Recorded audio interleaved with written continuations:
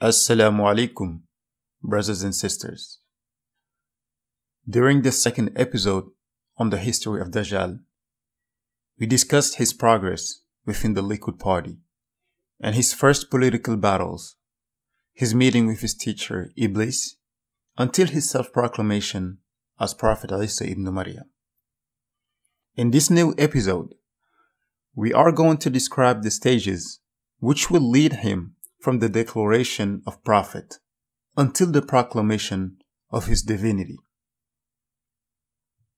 After killing and resuscitating the child, all the Jews around Dajjal testified and believed in him. When they had just experienced was identical to the miracles performed by Prophet Isa alayhi salam. Dajjal then raised his hand and said, "I did not just come for the Jewish people, but I came for the salvation of all people. From now on, abandon all religious practices and limit yourself to my instructions. I also appeal to all communities around the world, regardless of their religion. Come join my mission, because soon I will cancel all the economic agreements that Imam Al Mahdi has signed with other Western countries. At this precise moment, anyone who does not join my mission will be one of the big losers. So now that this mission is in your interest." Finishing his speech, Dajjal announces to them, "I will meet you next week inside the Mosque Al-Aqsa. I intend to hold a public speech there." Everyone applauds at the end of the speech. The takeaway is that Dajjal started his attacks on the Muslim world. The very fact of giving a speech inside the sacred mosque is a clear provocation. From this moment, all opponents of Imam Al Mahdi's mission begin to rally Dajjal, Masonic lodges, followers of other religions, but also and above all, the CIA and Mossad, who have always failed in their many attempts to assassinate Imam Al Mahdi. This is a golden opportunity to be seized, even if Dajjal is not the Prophet Isa, but the Antichrist. His first speech upset the Muslim world. A way to counteract the mission of the Mahdi then presents itself to them. Worse, in Arab and Muslim countries, some have started to believe in Dajjal as the Messiah. According to them, since the mark Kaafîr to be inscribed on his forehead is not visible, the character in question was not Dajjal. In reality, they do not know that Dajjal will not be born with the mark Kaafîr, but it would arrive later in his life. All this is just a pretext for believing in the possibility that Dajjal could be the Prophet Insa Ibn Mariam. Indeed, the latter fear the economic repression measures announced by Dajjal, especially since most of the leaders of the Islamic world are trying to flee to seek refuge in Mecca or Medina. Meanwhile, in Medina, Imam Al Mahdi calls a meeting with his entourage and asks their opinion on the crisis.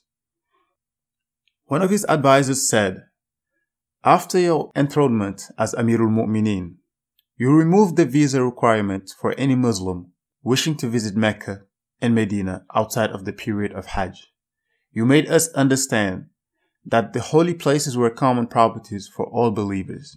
We should also note, by virtue of an agreement concluded with Imam Al Mahdi, Israel guaranteed the freedom of visit to the Al-Aqsa Mosque to all Muslims who wished to go there. No entry visa on Israeli soil was required."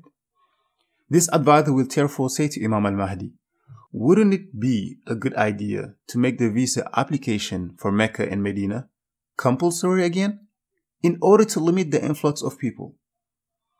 Imam Al Mahdi replied, "It is true that it is a good idea, but the problem is that those who should stay in their country of residence to organize this measure are all coming here to Mecca and Medina." The situation seemed to be hopeless. It would be a glaring defeat for the Muslim world if Dajjal were to hold an anti-Islamic speech inside the Al-Aqsa Mosque and claim to be the Prophet Isa alayhi salam there. Imam Al Mahdi thought for a moment and then suggested that his companions take the buses back to Mecca, as he intends, to address the Islamic Ummah on Mount Arafat. He demanded that a white horse be found for him to stand on to deliver his speech. He also ordered that it be broadcasted live by all Muslim media. The next day, on Mount Arafat, in front of a large number of Muslims, Imam Al Mahdi on his white horse and equipped with his cane began his speech. Many dignitaries holding key positions in Islamic international trade are here in Mecca and Medina. They apologized to us because they were unaware of the instructions they had been given to stay in their country. Their apologies were accepted because they are already here. But what I cannot accept is that Dajjal can destabilize you. Know that we will soon be living through years of crisis and difficulties.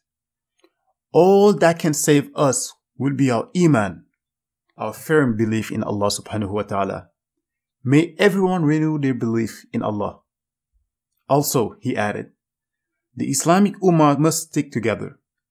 Even though there will be divisions, the rest of the Ummah must come together as the opposing camp is preparing a grand coalition. Everyone should realize this and remain in their continued worship of Allah subhanahu wa ta'ala. I personally will take care of the rest. A reporter walks up to ask a question, but the Mahdi's security protocol blocks his way. He orders them to let him come forward. What do you think of the claim of the one who claims to be Isa and whom you nickname Dajjal? He says he will be giving a speech at the Aqsa Mosque, and if he succeeds, it will sound like joining his cause in the Muslim world. Especially since Al-Aqsa is the third holiest site in Islam, asked the journalist. It is for this reason that he will never hold a speech inside Aqsa, replied Imam Al Mahdi. With the speech being broadcast live, this response from Imam Al Mahdi caused a stir in Israel. Muslims in the Aqsa Mosque asked Imam Al Mahdi's entourage what attitude to adopt if Dajjal ever entered the mosque. You won't have to do anything. Even if Dajjal enters the mosque, don't get in his way. Don't touch him. Continue to read your Quran, to pray, and continue zikr. But do not interfere, replied Imam Al Mahdi. The Muslims therefore complied with the instructions. Dajjal is asked about the Mahdi's speech, which he followed live. It's because you gave him too much power. First, this country, Israel, does not belong to him, and he allows himself to make decisions. But next week, we'll know if I'm going to speak there or not, he replies. On D-Day, 29-year-old Dajjal, surrounded by Jews and new supporters, make their way to Al-Aqsa Mosque. As he approaches, he sees a Palestinian member of the political wing of Hamas. Arrived at his height, Dajjal burst out laughing, declaring, "You are the ones who I feel sorry the most, because you know full well that I will not let go of the agreement you signed with my country." The Palestinian replied, "We Palestinians believe in Allah, the Prophet Muhammad, peace be upon him, and in Imam Al Mahdi we obey. Even if we had heaven, we wouldn't want it. If you are going to throw us into hell, we are ready to endure it, but we will never believe in you." Extremely frustrated by this response, an angry Dajjal takes a firm step towards the mosque. Once there, his procession settles in front of the door and waits for it to enter to deliver the speech that will disavow Imam Al Mahdi. He takes a step into the mosque and sees the faithful Muslims, some praying, others holding their rosaries. As soon as he put his second foot into the mosque, he suddenly sees the mystical representation or hijab of the Prophet Insa Ibn Mariam. The mystical representation of Prophet Isa is dressed in a dazzling white jalaba. His face is luminous and radiant. Dajjal is suddenly surprised.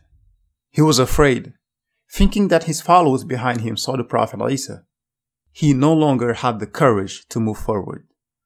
The mystical representation of Prophet Isa staring at him sternly. Faced with this vision, Dajjal steps back and asks his followers, "Have you seen what I have seen?" They tell him, "No, we didn't see anything." When he wanted to tell them that he had just seen the Prophet Insa Ibn Mariam, he remembered that this is the mission he claims to be. It would then be a total discredit if he had to admit it. He recoiled his words. Let us all go out to go to the horrible synagogue. I will make my declaration there. The crowds follows him, walking slowly. They wonder why this change of course. It's as if he has just confirmed the Mahdi's words. The followers of Dajjal were surprised by this route.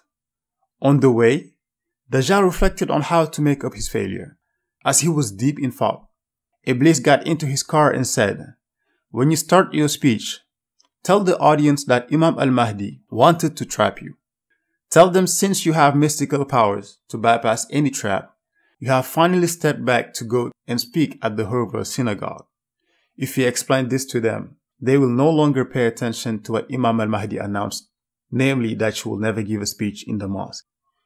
Arrived in front of the synagogue with his procession, Dajjal gets out of his car, dressed in his yellow mantle, and goes towards the door. The old man in charge of the synagogue and who lives there permanently opens the door. When Dajjal sees him, he smiles at him and asks him, "Do you remember me?" "I will never forget you," replied the old man. Dajjal replies, 12 years already. Your memory is therefore very good." But the old man didn't say a word and went back to sit inside. The crowd then begins to settle in front of the synagogue. The television cameras are positioned for the retransmission of the declaration. Dajjal stays inside the synagogue for a while and then leaves. In front of the crowd, he declares, "I know you are wondering why I did not give my speech inside the Aqsa Mosque, but I will give you a clear explanation. Indeed, the man who is called Imam Al Mahdi wanted to trap me, but I wanted to show him that with my power, no one can trap me. So that's why I backed off at the last minute." A journalist called out to him, "Prophet, can we know why and how Imam Al Mahdi wanted to trap you?" Dajjal lowers his head for a moment before straightening up and then says, "This man is a real manipulator. I am the Prophet Isa. I am for justice and democracy, and I will not harm any community. If I had performed the speech inside the Aqsa Mosque as originally planned, the impostor, Imam Mahdi, would come out the next day to declare that I had harmed the Islamic community. This is what I wanted to avoid." The journalist retorted, "But yet it was you who said that you were in fact going to make the speech." "Yes, I said that, but after reflection, I knew that this man is a real manipulator. I turned back to come here," Dajjal replied. Another reporter stood up and asked, "Why do you often call him an impostor and a manipulator? Is there a secret about him that you do not tell us, or does he interact with you mystically in some way?" "You really don't know this man, but since I'm not going to spend my time telling you who he is, if you really want to know him, go and find out from his community. I will just tell you what he did this week. Didn't you see him in Arafah, riding his white horse addressing to the Muslims? What you do not know is that it was not aimed only at the Muslim community. He was also sending me a code," Dajjal replied. "Can we know what the code in question is?" asked the reporter. Dajjal replied, "His white horse is the code. By riding this horse, he was letting me know that he was ready for war. It was a declaration of war when you define him as a man of peace. Even if you say so, he doesn't want peace. He also chose the color white to let me know that he is not going to abandon his companions. If you say he's a man of peace, it's because you don't really know him, but that is his problem. The main thing is that I know how to proceed with him." As he was about to broach another topic, another reporter called out to him again, "But why would Imam Al Mahdi declare war on you personally? And why does he make it clear that he will not abandon his companions?" Dajjal replied, "This is normal, because he knows that no army can fight against me. Only mystical power can be used against me." At that moment, the old man comes out of the synagogue. The whole crowd is watching him. He addressed Dajjal in these terms, "Personally, I am 88 years old. When we met earlier, you said that 12 years have passed since we first met in the synagogue. I would like to send a message to the Jewish people who follow you and to the Jewish National Front. This man is not the Messiah that the Bible predicted. He is rather the Antichrist." Everyone was surprised. The old man continues, "Indeed, I certify it by taking my responsibility." He turned to Dajjal. "But why don't you take responsibility? Why don't you declare that you are the Antichrist when you confirmed it when we were alone? Why pretend to be the Prophet Jesus? Is power worth it?" There was a total silence. Dajjal spoke. "Do you see the perverse effects of religions? This old man is 88 years old. Because of his long stays in the synagogue and intense meditations, he was brainwashed. He learned day and night over the text until he called me hypocrite and confused me with the Antichrist while I'm the Prophet Jesus." "Even if you say it, you don't believe it," replied the old man. Dajjal continued, "Okay, but this will be the last word you say against me." He pointed his left index finger at the old man. With his hand bearing the magic ring, he seized him by his mystical power and threw him into the air. With his finger, he made the old man spin to the point of making him dizzy. Suddenly, he struck his hand against the ground and the old man crashed. The violence of the shock that fractured his spine was such that the noise could be heard. A grim silence reigned into the crowd. Dajjal said, "If I wanted to, I could resuscitate him, but I won't because he called me a hypocrite. And from now on, anybody who calls me a hypocrite will suffer the same fate." Some were trembling in the crowd, seized with fear. They believed in him as a prophet, but now they were afraid of him. At the same time in Medina, Imam Al Mahdi finished the prayer of Asr at the sacred mosque. He called 4 of his companions and informed them of the murder. "I just saw the soul of an 88-year-old man killed by Dajjal. The angels bowed and recorded his soul in Lahraf." "Dajjal killed someone?" asked the companions. "In any case, I saw his soul being carried by angels and it was Dajjal who killed him," he answered. One of the companions confirmed the news a few moments later after seeing the information on the TV channels. Following the murder, a journalist questioned Dajjal. "This old man you killed, everyone knows that he spent his whole life as a person in charge of the place. As you are not going to resuscitate him, have you planned a replacement to succeed him?" In response, Dajjal said to him, "From today this synagogue is my temple. I will no longer allow a copy of the Bible, the Gospel, or the Quran to be displayed here. It will be my personal sanctuary. The only people I will allow access to will be members of my party, the National Jewish Front. Here, it will be my name that will be glorified. I can't wait to be in the election to show you my power." This is how the meeting ended. The audience stayed on their toes about the speech to be held in front of the synagogue. Rather, Dajjal instead performed a display of power and cruelty to threaten anyone who ventured to contradict him.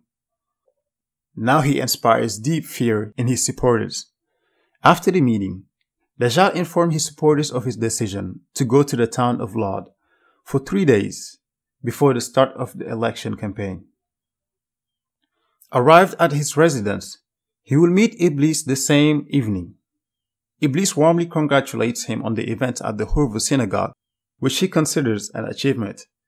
He adds, "The old man whom you killed by using your power, certainly in the case of an anger, allowed you to find a solution that will allow you to win the legislative elections." "What do you mean?" asked Dajjal. Iblis smiled and replies, "Your party, that is the Jewish National Front, has only one opponent, the Likud. The reason for our last failure in the past legislative elections is that the Likud had a well-crafted program, while we were only criticizing them.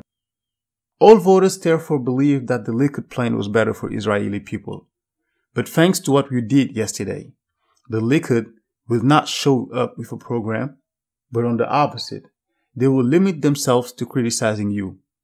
When the time comes, don't respond to criticism, but just roll out your program. If you do this, the voters will listen to you, and at the end, the whole debate will revolve around you, and you will easily win the elections. Happy? Dajjal tells Iblis, I had made a decision, but I had thought to share it with you first. About what? Asked Iblis. It's about the yellow mantle that I wear to claim to be the Prophet Jesus. The mantle bothers me, and I would like to take it off to choose another outfit that I like for the next elections. Dajjal replies, Since you already convinced the majority of people, it's no longer worth it. You can take it off and stop riding the donkey, said Iblis. Dajjal then changes his appearance. Now he wears a black suit with a long jacket over it most of the time. He shortens his hair again, as before, and wears a kippah. In addition, he wears around his head a kind of elastic with a piece of leather, with which he protects his defective eye like a parrot. At the end of these 3 days, he left the town of Lod to return to the electoral campaign. From the start, Iblis' prediction comes true. The main opponent, the Likud, spends the entire campaign criticizing Dajjal. If you give him the majority, he will lead the country into chaos. Did you see how he murdered this 88-year-old man? He is not the Prophet Jesus. They repeat. The whole Likud campaign revolves around the character Dajjal. Meanwhile, Dajjal and the Jewish National Front roll out their program. They defend a plan based exclusively on international trade. They are keen to denounce agreements with Imam Al Mahdi, which they believe does not favor Israel and Westerners more generally. He thus manages to convince the majority of voters. His platform was so appealing that members of other parties eventually joined him. On the evening of the ballot, the Jewish National Front came first with 100 deputies, while the Likud and his coalition came second with a much lower result. They obtained only a small number of deputies. Dajjal thus won almost all the votes, having benefited from strong local and diaspora support. He now positions himself as the future Prime Minister of Israel. Following his victory, Dajjal requests an audience with the Israeli president for a special invitation. During the meeting, he told him, I know you are going to appoint me to the post of Prime Minister, but before my appointment, I would like you to grant me a delay of 3 years because I have to tour Europe, go to the United States, Africa, and elsewhere in the world. I would like to resolve the problem of these agreements now so that when I take office, we will begin to execute our program. Dajjal managed to convince the president to grant him this time frame. So instead of being prime minister and running the country, he's allocated a private jet to travel. For his first trip, he returned to Manhattan in the United States to meet with Republican and Democratic senators. He urges them to break the agreement signed with Imam Al Mahdi upon his accession to power in place of a new plan that he would propose instead. Dajjal continued, Imam Al Mahdi and his representatives dominate international trade, and until then, we could do nothing about it. Now we can join forces to bring him under our rules. In the past, it was us who risked the embargo, but today, if they refuse, it will be up to us to make them suffer or even impose a boycott of their products. The American senators accept this proposal, which they find brilliant. It will be the foundation of their future economic policy. Dajjal thus continues his tour in Europe, where he will convince the majority of countries. He will also go to Japan, China, and other Asian countries in which he manages to convince. The message is always the same. When I become Prime Minister, break all agreements. With the exception of some countries like Russia, who preferred to wait for him to take office, Dajjal, during these 3 years, will have convinced the majority of Western countries to break the agreement signed with the Mahdi, and for some, this was done even before his installation. At the end of this 3-year tour, he became Prime Minister and began to govern. He is then 33 years old.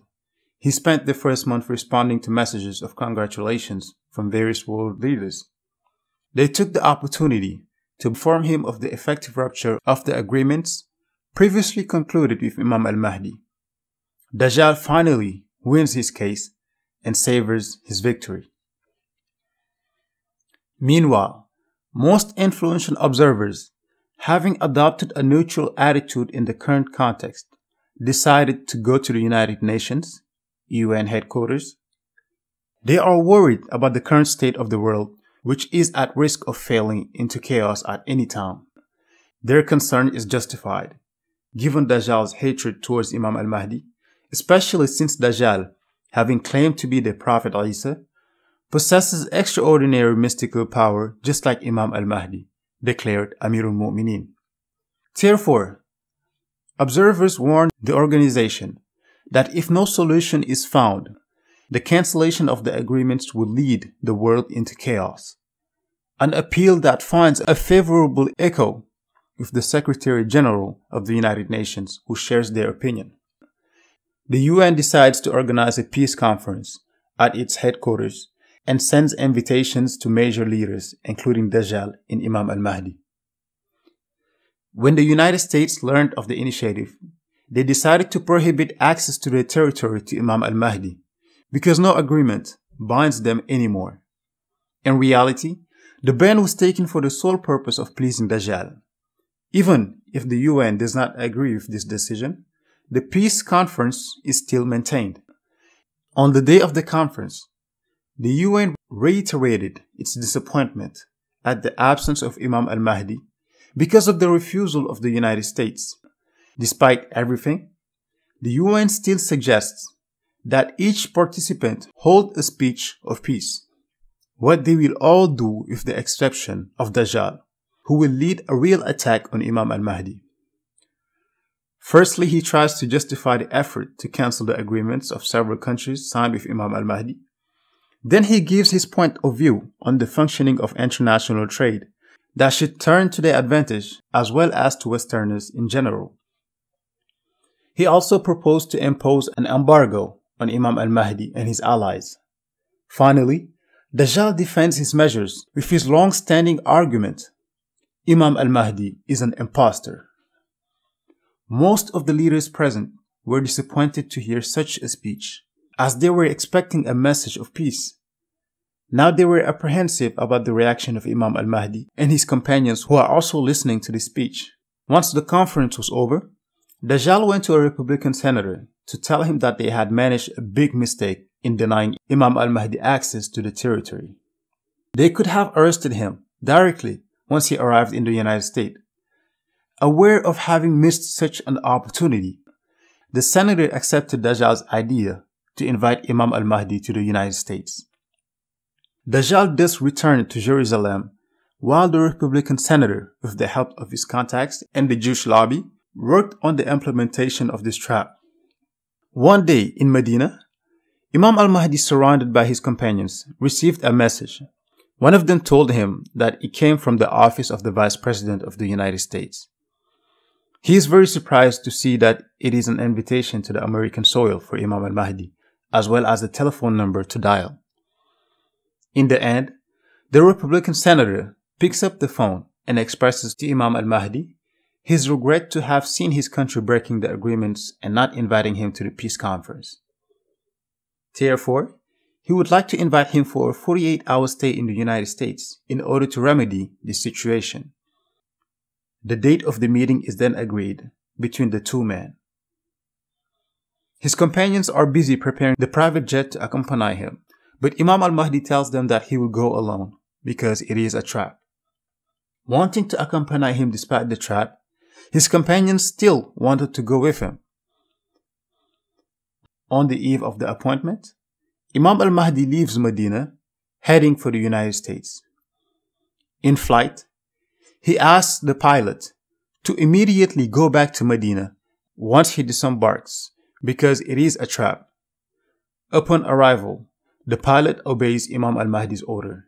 On the tarmac of the airport, Imam Al Mahdi finds himself alone in front of a row of 20 individuals dressed in black suits, some of them wearing bulletproof vests. In reality, they are FBI agents. The Republican senator greets Imam Al Mahdi and waves to the group of 20 people moving towards the Mahdi. "What's going on?" asked Imam Al Mahdi. "We must escort you to detention," they replied.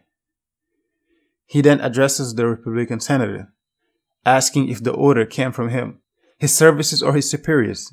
The senator replies that he has no choice and must escort him to detention for 72 hours. "Inshallah, I will not spend more than 10 hours in detention," concluded Imam Al Mahdi. He is then escorted to a cell, measuring approximately 2 square meters with a chair. Outside, agents are beginning their guard duty when Imam Al Mahdi calls out to their superior, "In 30 minutes, you will come see me to find a solution." The superior began to laugh and then walked away.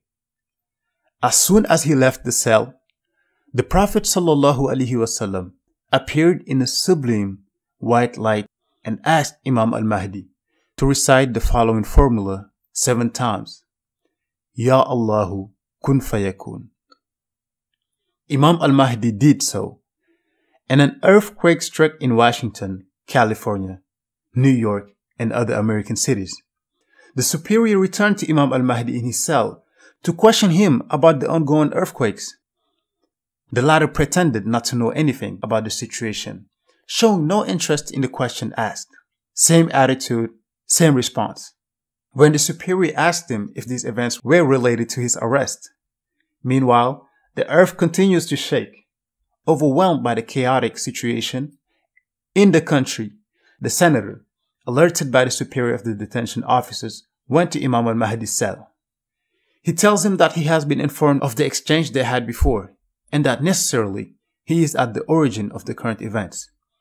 He offers to release and allow him a flight back to Medina in exchange for stopping the earthquake to avoid greater disasters. A proposal that Imam Al Mahdi accepts as a solution to the situation. Imam Al Mahdi is therefore released from detention. A private jet awaits him on the tarmac to bring him back to Medina. He refuses to board. In fact, he knows that this is another trap, as the device would explode once in the air. The time of the protocols in this world, such as getting on private jets to travel, is now over. It is now time to show the true mystical power, said Imam Al Mahdi. He recites the formula, Ya Allahu kun fayakun 7 times and disappears. He appears instantly in Medina in front of his companions. A crowd of television cameras surrounded him, surprised by his sudden appearance in Medina. Indeed, everyone knew he was in detention in the United States. The Islamic world begins to enter into a great euphoria, chanting Allahu Akbar with the flags raised. In his office, Dajjal became angry when he heard what had just happened. Imam Al Mahdi had just obtained once again a resounding victory over him, so he decided to set up another strategy. He went outside to find his driver and asked him to take him discreetly to the city of Lod without alerting the security protocol. He does not wish to be accompanied. Once there, he asks the driver to turn back in order to not arouse suspicion regarding his absence. He also tells him to keep silent. After taking off his jacket in the bedroom, Dajjal goes to the well in the house. As soon as it is open, he raises his left hand with his ring on it, says his magic spells, and jumps into the well. As he dives in, he meets Iblis, who was heading for the exit. Dajjal told him he couldn't wait any longer. He felt like he hadn't heard the news because of this late release. Iblis replied that he knew what had just happened. Dajjal adds that everything that is happening now is due to a mistake on the part of the United States. Now the Muslim world is victorious again. Iblis replied that he has a solution to this problem. Create a bigger shock than the one the Muslim world is currently experiencing, and which will attract all the attention of the media. Dajjal then asked him what this is about. Iblis replied, "You have already claimed to be the Prophet Isa. Now you have to claim to be God in order to create a bigger shock and draw attention to yourself. From now on, you must use your magical powers like Imam Al Mahdi," replied Iblis. Dajjal accepts Iblis' proposition. Meanwhile, Imam Al Mahdi is in Medina with some of his companions. They have just finished the prayer of Dhuhr and are about to return to their residence. Imam Al Mahdi asks them to move forward so he can get some rest. He lays his green turban on the green carpet of the mosque as a pillow and lies down. In his sleep, he sees in a dream the Prophet, peace be upon him, asking him to gather his companions to return to Mecca to formulate an important prayer there. As soon as the dream is over, Imam Al Mahdi wakes up from his rest, which lasted less than an hour, and leaves to join his companions. He told them about the dream he had just had about the Prophet ﷺ and asked them to prepare for the trip to Mecca. Once there, all of them went to their respective residence. At the same time, Dajjal, with the mystical power of his gold ring, joined his office in Jerusalem in the blink of an eye. Upon his arrival, he orders his protocol to organize a rally which will be broadcasted live. All the dignitaries of the Jewish National Front, the deputies and allies of the party, as well as his sympathizers, must be present. The meeting takes place the next day. In front of a large audience, Dajjal speaks. "I would like to discuss 3 points with you. The first point is that I have succeeded in destroying the man known as Imam Al Mahdi. Because all the agreements he had signed with certain countries are cancelled except Russia, they will surely change their mind if I start a discussion with them." The audience applauds, and Dajjal continues his speech in these terms. The second point is that he was invited to the United States to attend the summit, but he didn't show up for fear of being in front of me. The third point is that all of his allies are currently retreating and keeping a low profile. Although yesterday we saw them expressing themselves without much conviction through a television channel. The reason I'm telling you about this is that recently I claimed to be the Prophet Isa, and you believed me when you saw hard evidence. Today, I must confess to you that I am God. Some of the Jews present in the room retreated in shock at what they had just heard. Dajjal adds that if he claims to be God, it is because of everything he has managed to do. The crowd, still in shock, remained silent. And Dajjal adds, addressing the audience, "Do you doubt my divinity?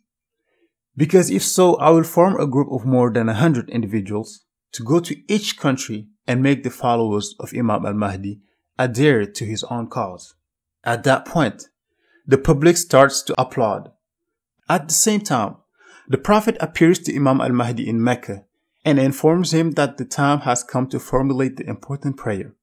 Imam Al Mahdi gets up and walks toward the Mosque Al Haram, accompanied by his companions. Arrived between the Kaaba and the station of Ibrahim, or Maqam Ibrahim alayhi salam, Imam Al Mahdi stops and repeats the following formula 7 times. Bismillahir Rahmanir Rahim, La ilaha illallahul halimul kareem, Subhanallahi Rabbi samawati sab'i, wa Rabbil arshil azim. He ends his prayer with this invocation: Allah, I implore you to show everyone that Dajjal is not what he claims to be, but a disbeliever. Having finished, Imam Al Mahdi rolls his eyes to heaven and sees an angel leaving the ghaib world towards the Shahada world using an Inayatu Rabbaniyu, a mystical means of locomotion. This angel goes to Jerusalem, where Dajjal is located, and gives him a violent blow on his forehead. The blow struck was so violent that it caused a deafening noise, letting the crowd believe that an attack had just occurred. Dajjal was knocked off, balanced by the blow to the point that he almost fell down, but he eventually recovered. When he stands up, the whole crowd is surprised by what they see written on his forehead: Kaafîr. Dajjal tried to use his mystical powers with his gold ring to make the inscription disappear, But unfortunately for him, it becomes even more visible. Dajjal then realizes that he will not be able to remove it and begins to think about a way to justify what had just happened. At the same time, the Ghaib world begins to set up its organization. A second angel leaves fourth heaven to meet the Prophet Isa alayhi salam in second heaven. He hands him a tablet and declares, "Today, Dajjal declared to be God. This tablet has a deadline of 40 days. Once the 40 days have elapsed, you will have the authorization to descend into the Shahada world to join him." In fact, the 40 days that the angel refers to correspond to 1 year and 14 days of this world.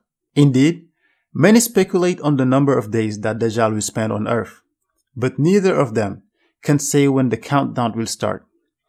However, the count of 1 year and 14 days will begin when he claims to be God, 2 months after taking office as Prime Minister. We also know that Prophet Insa Ibn Mariam will spend 40 days on earth, but this time, those 40 days refer to 9 years. This indicates that there are several timescales in the Ghaib world. Meanwhile, Dajjal, who has no knowledge about what is going on, is in total anger. He tries to think of a way to turn the situation to his advantage. After being stared at by the audience, Dajjal decides to return to the platform. He states that it is this impostor, Imam Al Mahdi, who is behind this inscription on the front. All this in order to discredit me and to pass me off as a disbeliever. The public didn't react after hearing his words. Dajjal continues, "I recognize that he has powers, which have enabled him to write on my forehead from a distance. But it will cost him dearly, because I also have powers and I do not intend to let it go." Among the still silent audience, an old lady of about 70 years old comes in front of Dajjal and says, "When you pretended to be the Prophet Isa, I was there and I believed you. But today I cannot accept the fact that you claim to be God, even though I'm one of your people." Dajjal looks at her and asks if she was there the day he said he would no longer accept anyone who contradicts him. "When did you declare it?" asked the old lady. "I said it in front of my temple the day when this 80-year-old man contradicted me," answered Dajjal. "I was there, but I can't stand the fact that you claim to be God," reported the old lady. "What else do I have to do or prove to make you believe in me?" asked Dajjal. "I am not contradicting you, but the fact that you claim to be God is inconceivable to me," she replied. "Where are your parents?" asked Dajjal. "They died a long time ago," replied the old lady. Dajjal then holds out his left hand, where his gold ring is located, towards the right shoulder of the old lady, while repeating a mystical formula. He then blows to the right shoulder, and the old lady's father, who had died since a long time ago, appeared to her right side.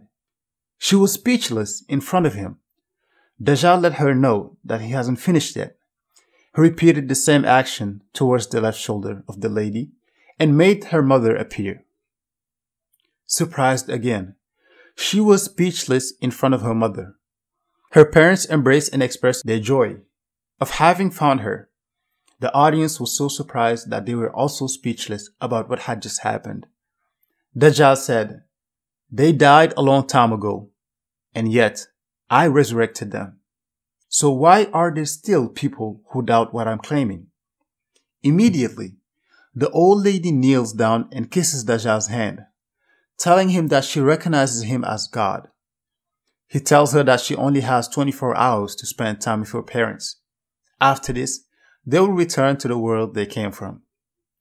In reality, these two people that Dajjal has revealed are Afarids, sent by Iblis to assist Dajjal in his demonstration of power.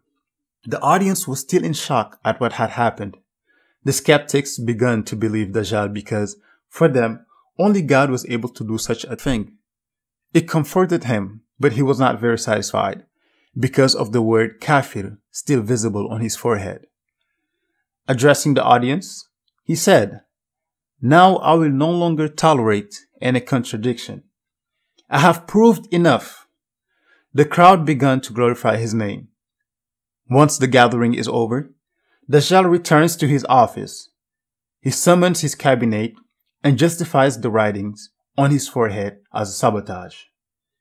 He ordered a more severe blockade than that imposed on Palestine to be put in place and all Muslim dignitaries to be arrested. Indeed, since he cannot reach Imam Al Mahdi, his allies will pay for him. A liquidation plan is implemented. Muslims are persecuted, but Dajjal is still not satisfied. He ordered his army to put all necessary means to locate Imam Mahdi wherever he is throughout the world. The army complies. Under Dajjal's supervision, drones, spy planes, in sum, all the means of the army are mobilized for the hunt. Then suddenly, a lieutenant said he had located Imam Al Mahdi. Dajjal gets closer and sees Imam Al Mahdi on the screen. He is dressed in a white jalaba with his green turban on his head. Dajjal orders the target to be locked with the drone. When ordering a strike, another lieutenant claims, "I found him too." Dajjal also asks him to lock the target. Shortly thereafter, two others told Dajjal that they had located him. "How come so many have found him when he is the same in one person?" Dajjal asked them. And yet other lieutenants continue to locate him in various places. In the end, Imam Al Mahdi is identified in 70 different locations, which, however, will all be locked. Dajjal deduces that this is a manifestation of mystical power, but orders to shoot because it is ultimately the same person. Moments later, news that the airport in the city of Lod had been bombed went through television media. Surprised, Dajjal wonders how this is possible. In fact, all the shots from the armed drones hit the airport in the city of Lod. Dajjal then begins to get angry and claims that they have been manipulated. Despite the 70 targets locked in different locations, all shots were aimed at the same location. He then asks his team to prepare to board the government Boeing. They will head to Mecca, where Imam Al Mahdi made his declaration. His team asks him if that was a good idea, if the world wouldn't view it with a negative eye. Immediately, Iblis whispered in his left ear to use his mystical powers to influence the rulers of allied countries so he could make them carry out his own decisions and turn the situation in his favor. Dajjal then takes turn joining his allies and instructs them to expel the followers of Imam Al Mahdi from their country. If they cannot do so because of their nationality, which guarantees them the residence, then make their living conditions difficult. For example, sharply increase the price of food for the Mahdi's followers and reduce it for those who claim to be Dajjal. Thus, faced with constraints, they will abandon Imam Al Mahdi to join Dajjal. Dajjal's allied countries then began to implement the new directives. Facing draconian economic measures, Muslims once again doubt Dajjal's personality, despite the Kaafîr inscription on his forehead. Some changed their minds and consider him to be the Prophet Insa Ibn Mariam just to save their interests. Worse yet, they reduced the current situation to a simple personal conflict between Imam Al Mahdi and the one they see as Isa Ibn Mariam. Now, with a favorable context, Dajjal can begin his journey to Mecca. He decides to assemble a group of 100 people, 70 of the most experienced soldiers, and 30 members of his protocol. Then, they head to Tel Aviv airport and board the Boeing 747 with 5 engines. After takeoff, Dajjal explained to the members on board that following the abortive drone attack to eliminate Imam Al Mahdi, it was imperative to travel to Mecca or Medina in order to formally identify and suppress him. Dajjal considers that he can only be in one of these two cities. The lieutenant on board told him that if Imam Al Mahdi was there as he claimed, the aircraft will become a target for defense raiders upon entering Saudi airspace. He suggested that the aircraft be escorted by 4 F-16 type fighter jets until it landed. Then Dajjal replied to him, I think you are right, but the escort will not be necessary. I have a mystical power, which by entering airspace will allow me to make ourselves unidentifiable and go unnoticed. Approaching the limits of Saudi Arabia airspace, the lieutenant turns and asks Dajjal to look in the direction of his left shoulder. The latter turns and sees in the device a bird looking like a white pelican. How did this bird get on board? Asked the passengers. Dajjal then stares the bird in the eye. The latter spreads its two wings and opens the beak. The crew then heard surprising formulas. Bismillahir Rahmanir Rahim. Alam tara kayfa fa'ala rabbuka bi ashabil fil. Surah 105, Al-Fil, the elephant. At this point, the pilot turns to the passengers and tells them that the aircraft has just lost an engine. Dajjal declares that this pelican was not taken aboard by mistake, but rather it is a manifestation of a mystical power. Again, the bird repeats the elephant surah, Surah Al-Fil 105, and a second time the pilot declares the loss of an engine.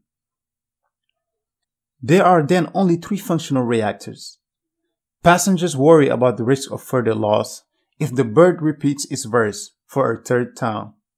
The pelican recites Surah Al-Fil, resulting in the loss of a third engine of the device.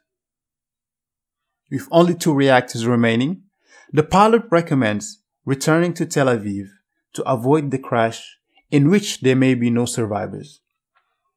The priority is to spare the lives of the crew instead of the mission to eliminate Imam Al Mahdi.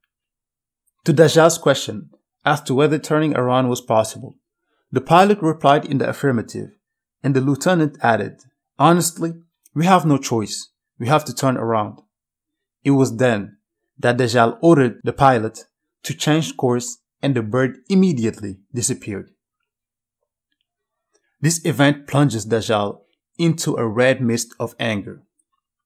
He has suspected that Imam Al Mahdi will not let such a mission take place.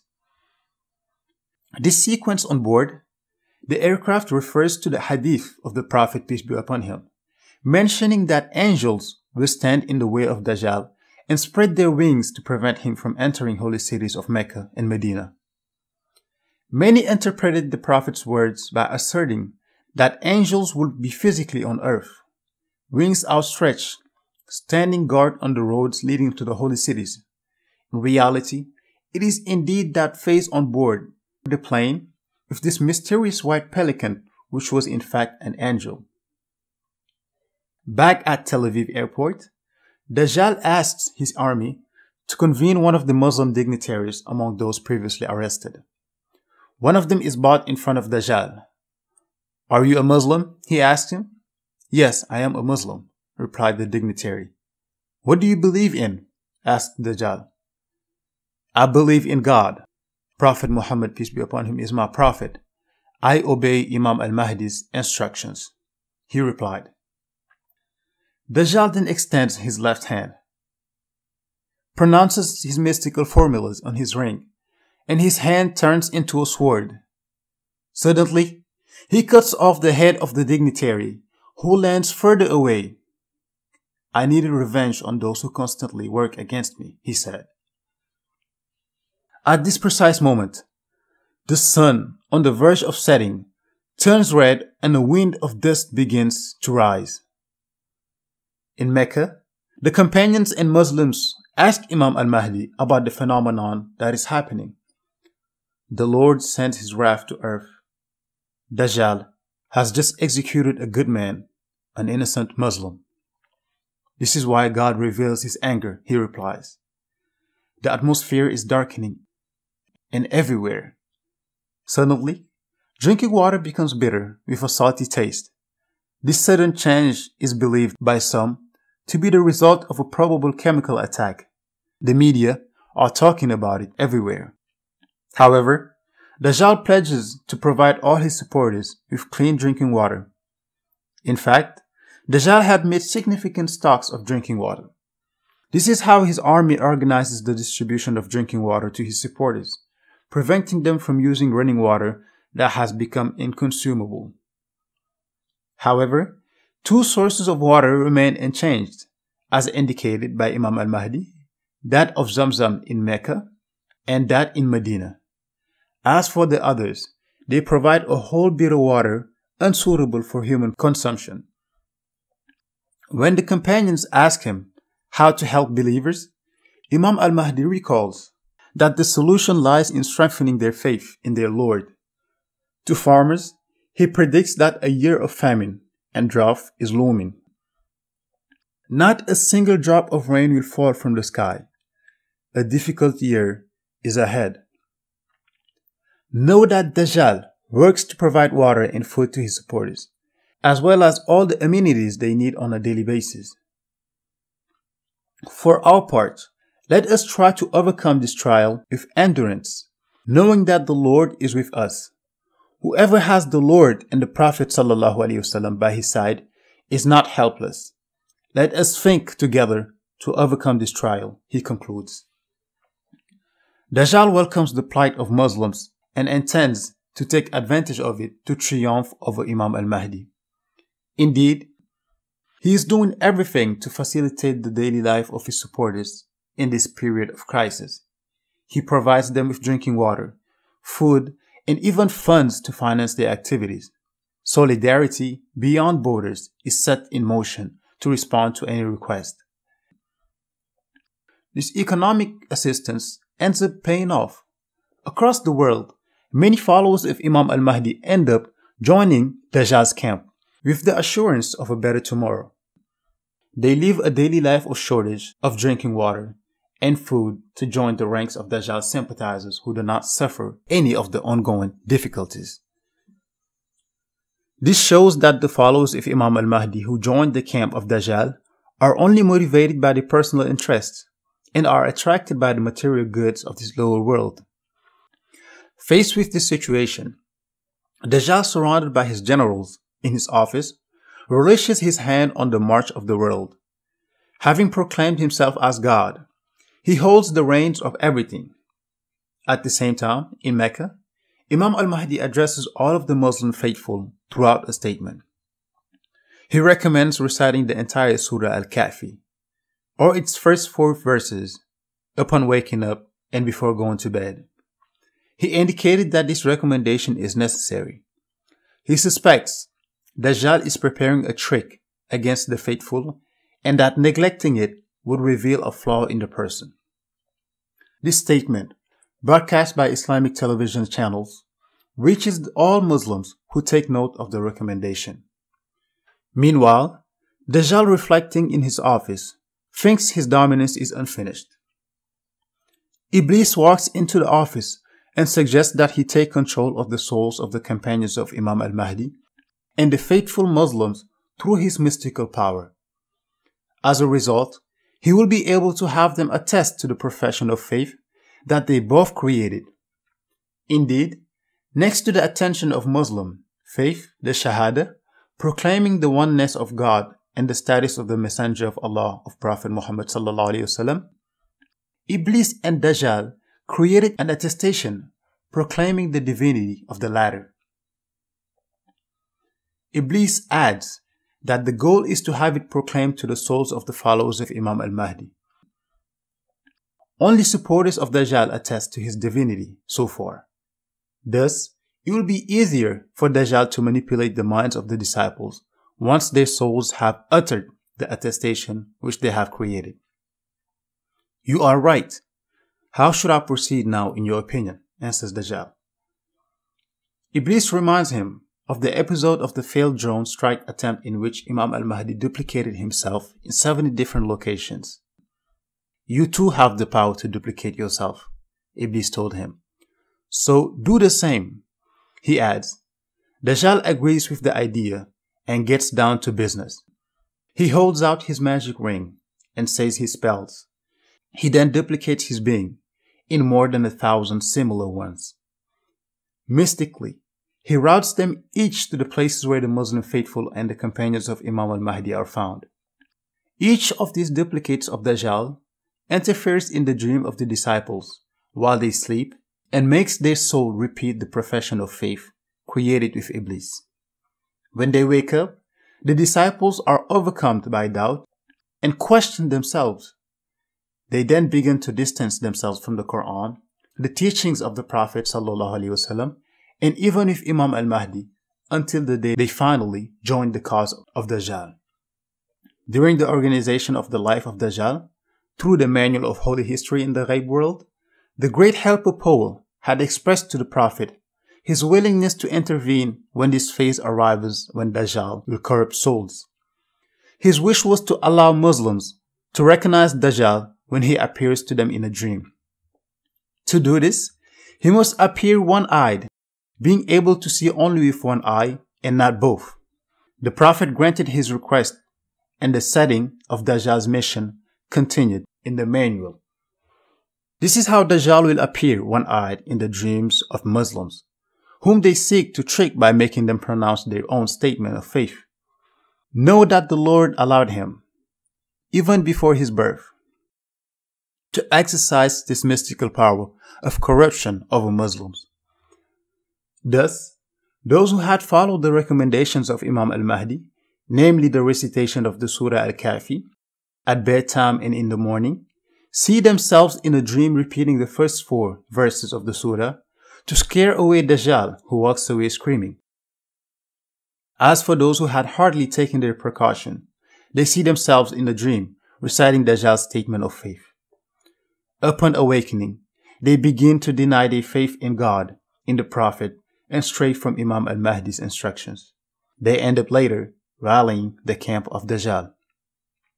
Thus, from Jerusalem, Dajjal invades the home of Muslims and the companions of Imam Al Mahdi through his copies dispersed all over the world. They interfere with their dreams and sometimes appear to be visible to the naked eye. Anyone who disregards Imam Al Mahdi's recommendations ends up joining Dajjal's camp. This trick of Dajjal ends up devastating the Muslim world, which begins to rise up. The demonstrations of the faithful are violently repressed by a power in a place entirely acquired with the cause of Dajjal. Worse, manifestations are organized to taunt the followers of Imam Al Mahdi and tell them that their deplorable situation is the result of their opposition to Dajjal. Some of them will eventually defect and join the supporters of the false Messiah to hope for a better fate. The daily life of Muslims rhymes with trials and sufferings. The days are punctuated by the difficulties to survive, while the nights are marked by a sleep disturbed by the corrupting tricks of Dajjal. Dajjal now considers himself to dominate the world and hold it under his watch. One fine day, he summons the army lieutenants to his office and informs him of his ultimate plan, a project of which the realization will mark the end of his fight against Imam Al Mahdi and the start of the implementation of his political program. When asked by lieutenants about the nature of the project, Dajjal replies, "Next Friday, from 8 a.m., take out all the battle tanks, armored and missiles." "Have you decided to go to war?" asked the lieutenants.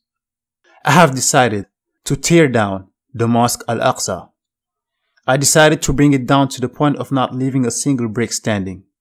And this next Friday at 8 a.m., I want to show Imam Al Mahdi, his companions, and all Muslims that this land is ours.